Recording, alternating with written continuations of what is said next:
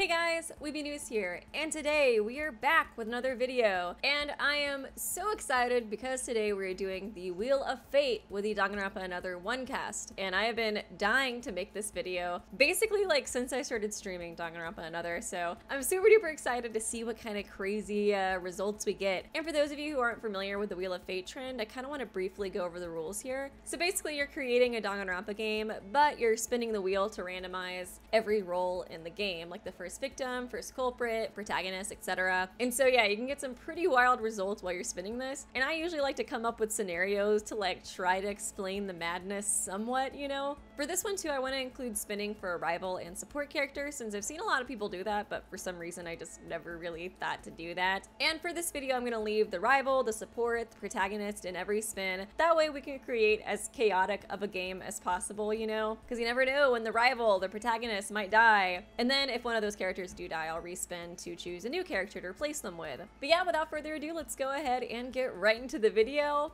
Please, please God, please Newz, somebody hear my prayer. Don't let Mitch be the protagonist. Just don't. I don't ask for much. I don't ask for much. There's just one thing in life I want: for Mitch not to be the protagonist or the rival or the support, and for him to be the first victim killed by Maki. I don't ask for much. Okay, let's go ahead and go for it. So the first thing we're gonna spin for is the protagonist, and I am so nervous. It's gonna be Mitch. I just feel it. I feel it in my bones, dude. I just fucking know he's coming for me. Protagonist, please don't let it be Mitch. Please, please, please, please God, please God. Oh, hey, Haru? Oh. Or Kakeru. Haru! Oh my God, I love Haru so much, yes! Oh my God, I love Haru so much. He's such a freaking sweetheart, dude. You could see like his inner thoughts when he's like seeing Satsuki too. I love them together so much. I think Haru would be kind of a fun protagonist too, because like, God bless his soul, he's not super bright. So his like inner monologues when like investigating the trials, I feel like he would have to be helped a lot by whoever the support is. Like, oh my God, if it's Satsuki, it's just like two halves of one brain cell trying to come together. Like, they're just like Ray in the corner like, oh my God, are we really relying on this guy? And I thought Yuki was bad. Let's go ahead and spin for support. Okay, I'm gonna love it if it's Satsuki, dude. I'm gonna freak out. Oh, Akane! Ayame! Okay, Ayame! Oh, she's cute. She's got a good, like, best girl kind of thing going on. But I did want it to be Satsuki. I wanted it to be Satsuki so bad. Ayame is a sweetheart, though. I could see her being helpful. She's also a lot brighter than Haru, so I feel like she could help. She could definitely be a help during investigations. It'd be kind of an interesting dynamic to see between those two as well. I always am just gonna headcanon Ayame as being in love with Akane. So I think it'd be funny. Like, Haru is such a ladies' man. He's like always like, yeah, you know, Ayame, like, you're kind of my best girl. You're kind of my waifu. And she's just like, oh yeah, like staring at Akane in the corner. Oh, did you say something, Haru? Who is the rival? Let's see. Oh my God, it was fucking Mitch. No. It's so close to being Satsuki. Oh my God. Okay, it's Ray. I mean, she was already kind of a rival in a way. I mean, she was just like, I guess Kinjo is mostly the rival, but he was also the boyfriend. It's like the unhinged boyfriend that you like love to hate and hate to love. But I feel like Ray was also kind of like a rival character. She was very Tagami-esque, like going around girl bossing, telling us all about how she knows the culprit and like she doesn't even need us, but she's not gonna help us. But yeah, I definitely think Ray's a pretty good rival character. I mean, she's definitely very antagonistic from the beginning. It'd be interesting if she was able to get an arc in this one, but she'll probably die, unfortunately. I feel like she would just hate Haru because he's so dumb. I feel like for Haru, like doing like Hangman's Gambit and stuff, like he literally would be thinking for like 10 minutes straight, like, what was that thing we were doing this chapter? Oh God, it's coming to me. P-A-R. Ray in the corner. Oh my God, are we seriously? Do you guys not remember the party we all threw? T-Y. Party?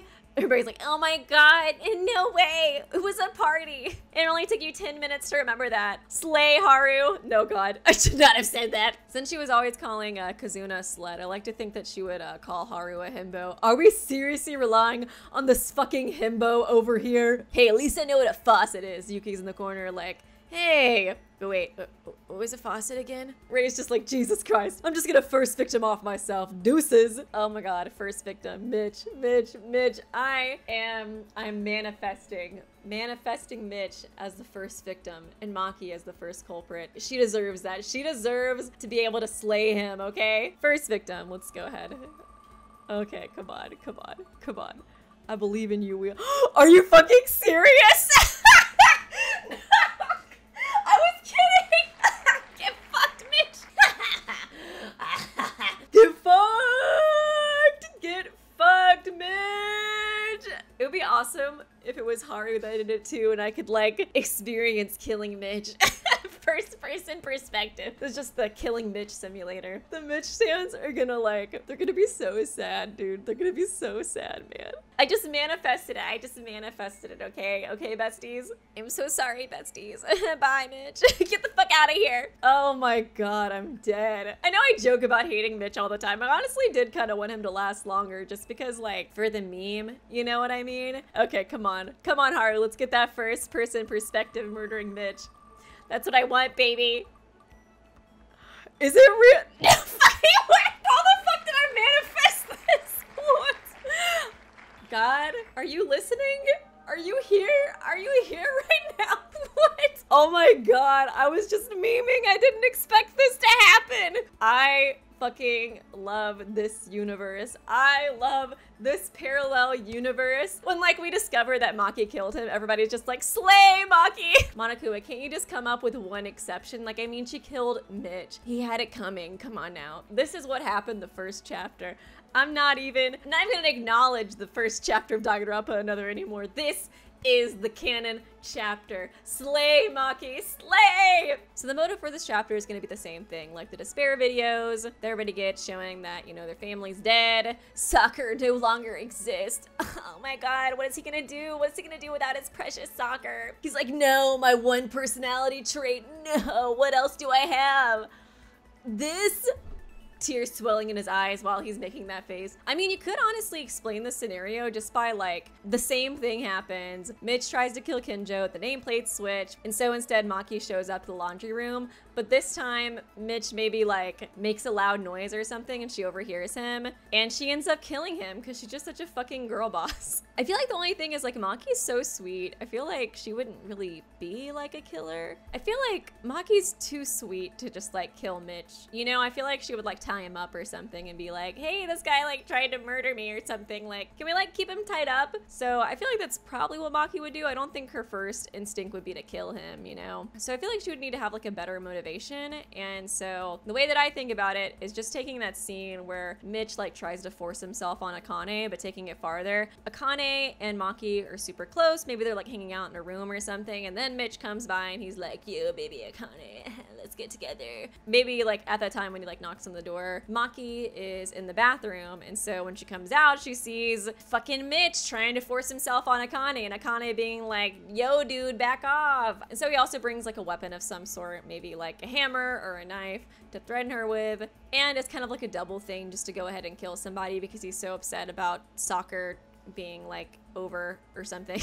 Then Maki comes out of the bathroom and sees what's going on, and she ends up killing Mitch while protecting Akane since Mitch brought a weapon. I think this scenario would lead to a lot of emotional moments too, since I feel like both Maki and Akane will want to protect each other. So at the beginning of the trial, they could both come out and say that they're the killer, and then your job as a player can be trying to figure out who's telling the truth, which would actually be pretty difficult since they're the only two witnesses and they're saying the opposite events happened. Also, since in this scenario, Maki sacrifices herself for Akane, I could see Akane having a similar breakdown to the one she has in chapter 2. So in this version too, we can get a scene where Akane loses her mind and Kakeru says she's all good. Bye, Maki. I'm sorry. But thank you, Queen. Thank you for taking one for the team. Slay, bestie.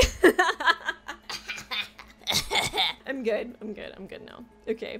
Who is the second victim? Let's see. Oh, no! Oh, no! I don't want it to be either of them! Who would do this? Who would kill the best girl, dude? I fucking love Satsuki, dude. ride or die for Satsuki, man. She is just the sweetest angel in the world. Oh my god. Oh yeah, oopsie. I think I accidentally removed Mitch in the last one before I should have, since I always want to leave the victim and the culprit spin too. Oopsie, forgot about that one. Sorry guys. It would have been kind of funny if Mitch killed himself. That sounds so dark, dude.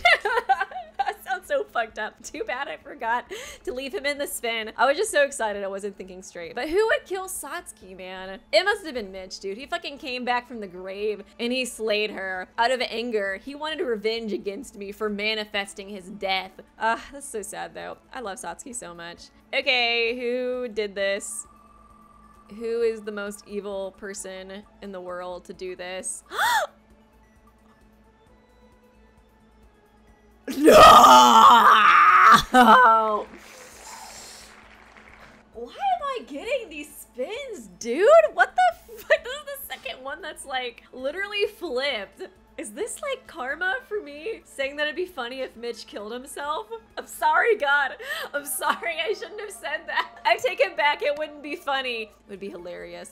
Oh my god, literally the protagonist dying and he kills Satsuki? Like, I cannot. I don't understand. I don't understand how this would happen. Why would this happen? I think I am finally coming up with a scenario for this godforsaken chapter. So the motive in chapter 2 was that Monokuma had notes with everybody's secrets on it, but he like mixed them up and gave them to random people. So, you know, everybody got different secrets. Like Kazuna might get Yuki's and Kinji might get Kinjo's, stuff like that. What if like some of the secrets that Monokuma puts out, some of them are lies and some of them are truth? Maybe like you can't share the motives until you get to the trial, just so, you know, for maximum drama efficiency. And then the other rule is that you can't talk to anybody else about like what note you have. And so Haru gets one saying that Satsuki is the mastermind, and so he can't like directly confront her, but he's like really freaked out. He's like, isn't she kind of dumb? Like, wasn't she dancing during the last investigation when we were kind of like trying to solve this shit? But he's like still really freaked out about it. Then Satsuki instead gets something saying that her and Haru were in a relationship, and maybe she even gets the picture from the 4th chapter just as like proof.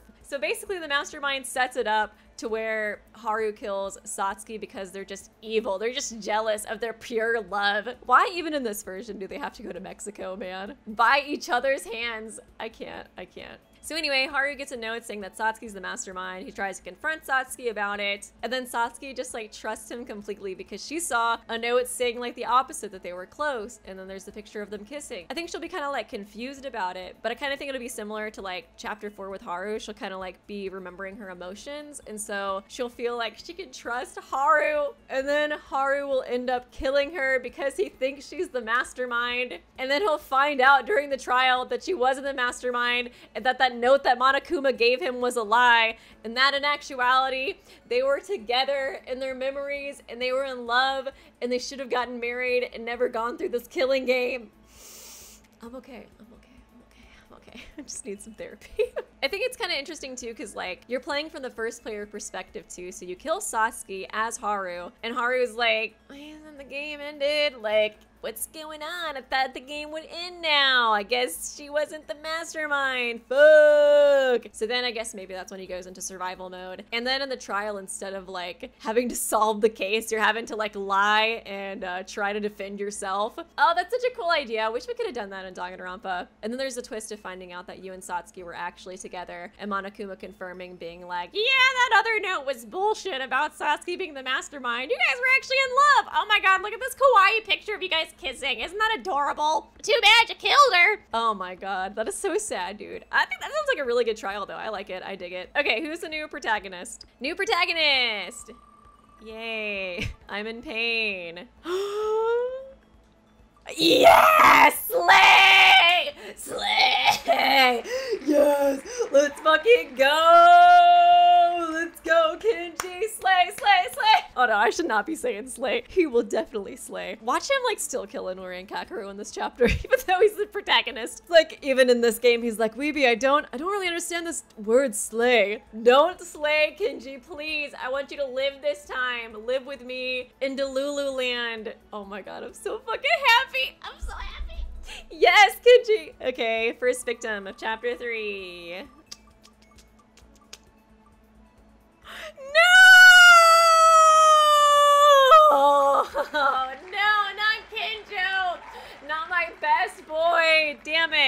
other best boy.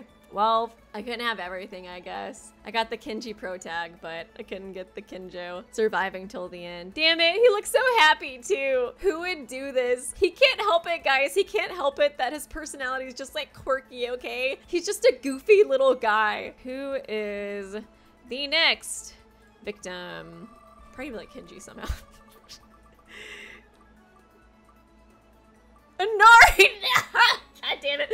Kenji, if you did this again, I'm gonna flip the fuck out. I'm gonna flip out. It better not land on you, homie. It better not land on you, dude. Okay, for the culprit spin, I guess we'll leave Kinjo out since, yeah, he wouldn't be able to kill himself first and then kill Inori. Man, I kind of wanted a culprit Kinjo, though. I'm so sad. That would have been fun. Oh, well. I guess, like, it makes sense that somebody might try to kill him, though. You know what I mean? I can get it. I love him, but I get it. We're doing the culprit for chapter 3. Kenji, I swear to God, if you fucking did this.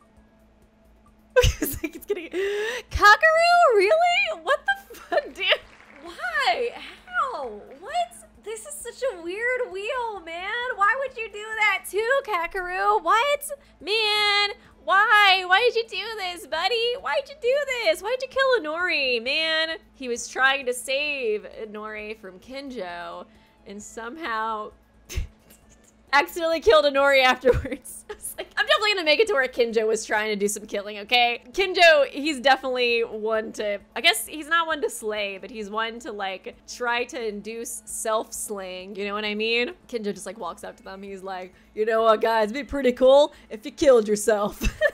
Okay, so I'm gonna go with the same motive that they did in chapter 3. Monokuma shows them the desire videos, and he says, you know, it's a wish you want to obtain in your lives right now. And then you can't share what you saw or your reaction to the video, just like in that chapter 2. And so I'm thinking this time it's gonna be Kakaru that's the traitor. I mean, like, he's such a sweetheart. I can't imagine, like, why he would kill anybody otherwise. So instead of it being like the orphanage, it's gonna be Midori that's in the video. So in Danganronpa Another, chapter 6.5, you find out that Midori, his sister, is rather sickly. So I'm thinking in this version, it's gonna be like a lot more extreme. Like she literally has to be like hooked up all the time to like medication and like hospital stuff, or else she's just like suffering horribly. So I'm thinking that Monokuma is gonna show him a video of Midori like suffering. So Monokuma is gonna be like, ah, you better kill somebody quick, Kakaru. She's suffering and she could be dying any minute now. And so it's gonna give Kakaru like a real sense of urgency to kill somebody, because like not only is she gonna die soon, but she's literally suffering like as he's just walking around like hanging out with everybody. And so Kakaru, his plan is to kill Kinjo because Kinjo's smart and he's psycho. You know, so he's like, I guess I won't feel quite as bad killing Kinjo. He does sometimes talk about us all slaying ourselves. And so that's why he decides to take down Kinjo, because Kinjo's a little cray-cray. I think like Kakaru and Kinjo's confrontation would be pretty interesting too, because Kakaru is like such a sweetheart. I feel like he's gonna be really upset to kill somebody, even Kinjo, who is a little cray-cray. And so he's gonna be trying to explain like, you know, it's just my sister. She's really in bad shape. She's suffering like as we speak. Like I just really want to save her. She's the most important person in my life. And so Kinjo, of course, is gonna be like, yeah, whatever, criminal scum. Killing's never okay, blah, blah, blah, blah, blah. Because I feel like in Danganronpa Another, Kinjo had like a bit of a malfunction because Kinji was saving more people. So technically it was better for him to kill, and Kinjo just like could not process that. I feel like in this situation though, he'd be like, no, that's bad, that's wrong. You can't sacrifice all of us for your sister's sake. So he's not gonna be like super sympathetic to Kakaru. So I'm thinking Inori is gonna walk in, she's gonna see Kinjo like dying, and Kakaru is gonna be standing over him. And I'm thinking Kakaru is gonna try to like lie and be like, I didn't do that. Kinjo tried to slay himself.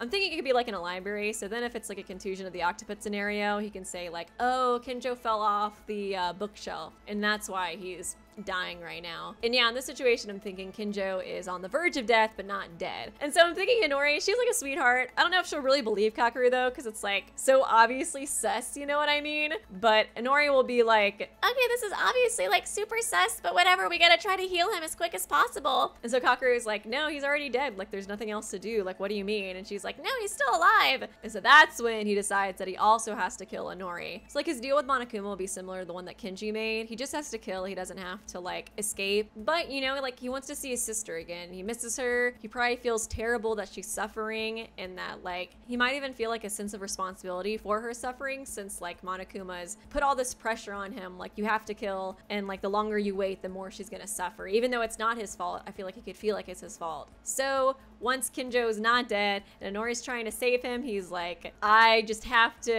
to go all in. This is the only way that I can save her and try to save myself so I can see her again and apologize. Oh, it's so sad, man. Poor Kakeru, poor Inori. So now we are at chapter 4. Who is going to be the victim of chapter 4?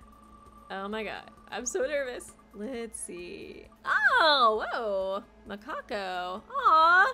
Aw, Makako, she's so cute, dude. Man, asshole killer again. Actually, Haru didn't mean it. He did nothing wrong. He did nothing wrong whatsoever. That's so sad. Makako is so sweet. I kind of wonder if she's gonna be like super connected to like the backstory of this game too, because she was like so important to like the main story in Danganronpa and other. But we will see who killed Makako.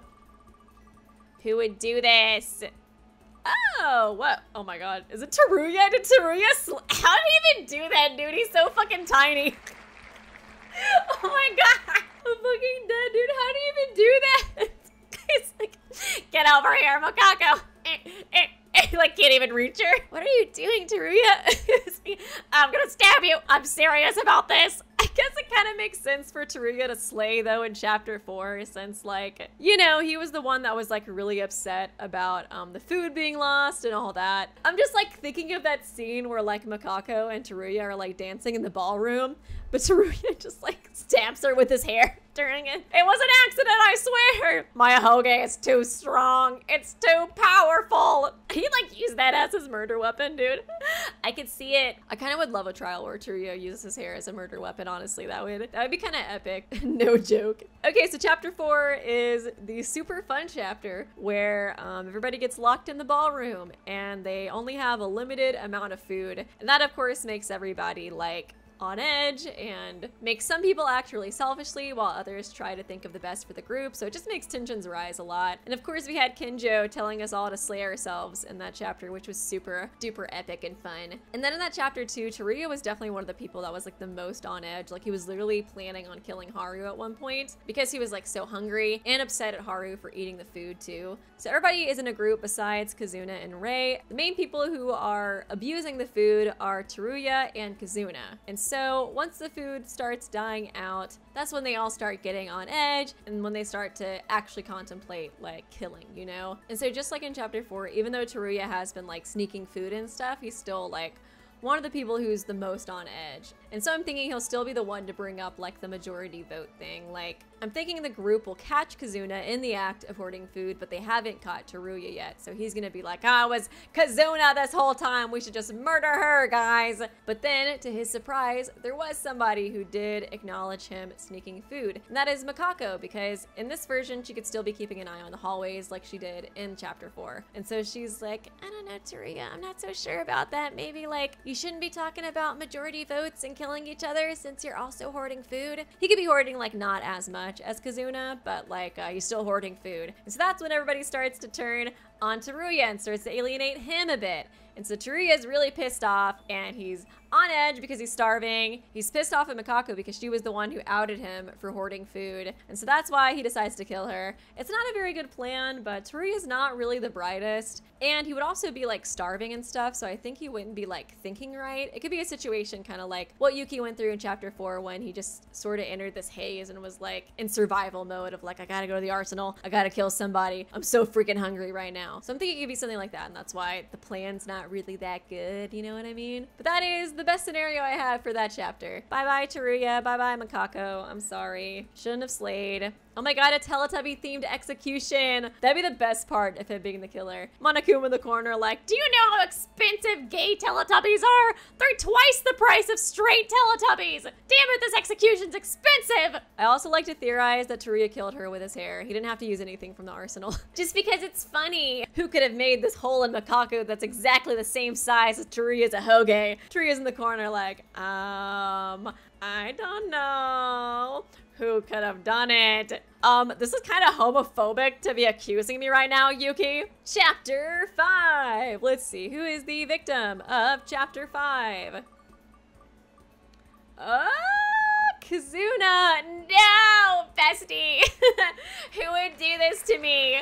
I've done nothing wrong ever in my entire life. Who would kill Kazuna? I guess we'll see. I don't really have an exact reason as to why somebody would kill Kazuna. And since Kizuragi appearing was literally the motive of Chapter 5, I don't know what to do for the motive for this chapter. Oh my god, I can introduce Bitch, the secret 17th student hiding in the school. That's so true. That'll have to be the motive for this chapter. Kazuna's just like, are you fucking kidding me, Weeby? You're gonna make a bitch kill me? Who killed Kazuna? Let's see here. Yuki Dukali! He's just so sick of Kazuna's shit. I'm outie. I was kind of wondering if honestly Yuki was gonna end up being the mastermind because he was lasting so long, but I guess not. I guess there's still a chance of an Akane mastermind though, honestly, which would be kind of crazy. It is kind of interesting too because like in the actual game, Kazuna wanted to kill Yuki in Chapter 2, but in this version, he kills her. Successfully, I might add. I feel like honestly, like Kazuna doesn't even really need a motive to like want to kill, so I think at this point, she's made it to Chapter 5. Maybe she even keeps trying to plan murders every chapter, but people keep like beating her to it. She's like, okay, this time I'm just gonna fucking kill somebody, okay? Like, I just want to get out of here. Like, I've been waiting to be the killer. Everybody just keeps killing each other too fast, damn it. Maybe she's just like spending so much time using her big brain to come up with a murder plot that like, it just takes too long and somebody else always kills first. She just wants her plan to be perfect, you know? But this time she's like, okay, I'm sick of being in this stupid killing game. I'm just gonna kill somebody. I guess she can maybe even try to do like a similar thing that she did in Chapter 2 as well, of like, she decides this chapter to finally pretend to be like changed and stuff to like lower everybody's guard and make everybody think like, oh, Kazuna's different now, she's sweet, and that's why she decides to try to kill Yuki. And then of course when she tries to kill Yuki, he ends up killing her instead. It'd be nice honestly if Kazuna did get like some character growth from being in here for so long, but I don't know if I really see Yuki killing somebody unless he's like Utsuro, so I feel like it makes the most sense for Kazuna to have not gotten character growth, even though I would really like it. Okay, so now let's go for the mastermind, man. Who's gonna be the mastermind, dude? This is such a crazy list, man. If it's Kizuragi, that'd be crazy. If it's my support or my rival, that would be crazy. If it's Akane again, then that would be crazy because she was like, you know, the mastermind's helper in the actual game. Then if it's Kinji, that's gonna be crazy because he's a protagonist. It probably will be Kinji. You told me to slay, Weeby. It would be really interesting if it actually was Kizuragi though. I guess we'll see. Mastermind time. Oh my, is it really gonna be Kizuragi? No fucking way. Oh my god, I was literally thinking he would be like the most interesting one. Like, oh, it would be so cool, honestly. This section will contain spoilers for Super Danganronpa and Other 2's prologue, so if you haven't started it yet, I recommend you do so before finishing the video. In the second game, there's a character named Mikado, who is revealed to be the mastermind in the prologue. Originally, he tries to tell them he's a part of a group that fights despair, but he's outed as being the mastermind instead. So I haven't finished the game yet, so this is very, very likely completely wrong. Also, don't tell me if it's wrong in the comments section, because I haven't beat the game yet and I don't want to know. But to me, I imagine that he set the whole thing up because he's a Danganronpa fanboy who wants to have his very own killing game. So I'm thinking Kizuragi in this version could just have a successful version of that idea. So he tells them he's a part of the Kizuragi Foundation and that it's a good organization and he's here to help them overcome despair and beat Monokuma. But in reality, the Kizuragi Foundation is the group that was working with the ultimate despair, and of course he's actually the mastermind. I'm thinking he'll just totally lie and manipulate the group the entire way through. He can tell them that the mastermind must have failed to erase his memory because he invented a memory blocking device. He can also make Monokuma be like really antagonistic towards him to make his lies seem more legitimate. This way too, he could tell everybody from the very beginning that they're not in Hope's Peak, but in the Kizuragi Foundation's building, and that they were brought here by him and the Foundation in order to protect them. As we progress through the game too, we can find propaganda in several of the rooms that back up everything he's told the group, like records of the Kizuragi group fighting against Junko and the Toa group. That way the students who might be suspicious of him will slowly change their mind due to this fake evidence. And I'm thinking, even though Ayame is a support character, I don't think he should be like support, but I think he should be somebody who's like really close to you as a player, you know? And so he's just somebody you kind of tend to rely on. He's like the group leader. So there might be like a little bit of distance between you and him, but overall, he's like a very reliable, dependable character that you wouldn't expect to be evil secretly, you know? And since he's from the Kizaragi clan, and they're like this big company, he could just be like a spoiled rich kid. And once he found out about Junko, he was like, oh, so edgy, she's so cool, like I want to be just like her. He loves despair, and he's just like, Papa, I would like to have my own killing game. And so his mommy and daddy set up the whole killing game for him so he can roleplay both Junko and Makoto at the same time. I'm thinking too that this will take place after Trigger Happy Havoc, and so he like got to watch, you know, the live feeds of like Makoto and his journey, and that's when he fell in love and wanted to be just like Makoto, but he's also a Junko Kenny. This is so hard. Oh well, I guess I'll just be both in my very own killing game. Papa, please set it up for me. Ooh. Oh man, Kizaragi, I'm doing you so dirty in this game. So dirty. Okay, well I think that concludes the killing game. So our survivors are Akane, Ayame. I love that they survived, dude. They're canon in this universe. We love to see it. I like it too because, like I said before, Ayame was like eyeing Akane in the first chapter, like sad that she was hanging out with Maki. But then like maybe after Akane like goes insane for Maki's death in chapter 2, Ayame is the one to like comfort her and like take her in, and that's when they fall in love. And they actually get to be together in this universe. We also got ultimate girl boss Rei Makaru. I got Kenji slay. He slayed his way through the killing game. This is an alternate universe where Kenji actually understood what the meaning of slay meant. I love this universe. Mitch died first. Kenji knows what slay means. This is like a blessed universe. But anyways, I hope you guys enjoyed this video. Let me know what you think about my scenarios and all the crazy stuff I landed on. These videos are always just like so insane. I still cannot believe we got first victim Mitch, man. Like, I cannot believe it. Oh gosh, what a beautiful world. But yeah, let me know what you guys thought about this whole killing game, what you thought about my scenarios, and if you guys have any ideas on what you think might have happened instead. I love reading stuff like that. There have been a couple of times too in the last videos that I actually liked y'all's scenarios better than mine, so please do leave any ideas and thoughts you have in the comment section. And yeah, thanks guys for watching. Please do leave a like and a comment and subscribe if you enjoyed it. That kind of stuff really does help me out a lot. And yeah, I will see you guys real soon.